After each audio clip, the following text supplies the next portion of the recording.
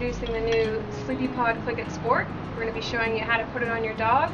It's a step-in harness, so there's 2 loops on either side. So you're going to want to lay it on the ground in front of your dog and step one leg in and then the other, and lift it up so that it's above, going over your shoulder. Buckle it in the back. You want about 3 fingers space there, and there's adjustment on the side so that you can fit that accordingly. And then you're going to want to buckle the bottom strap as well. And there's also adjustment there, 3 fingers as well. So just slide it down a little bit. And then we have this nice reflector strip on the back loops and then on the chest.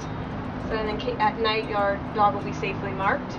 Latch your leash onto one ring and then the other, and that pulls it tight.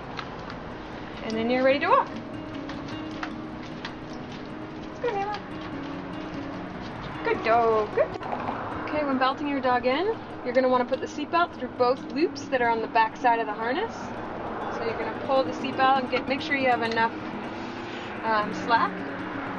You're going to put it through one side and then the other. And buckle that into the seatbelt.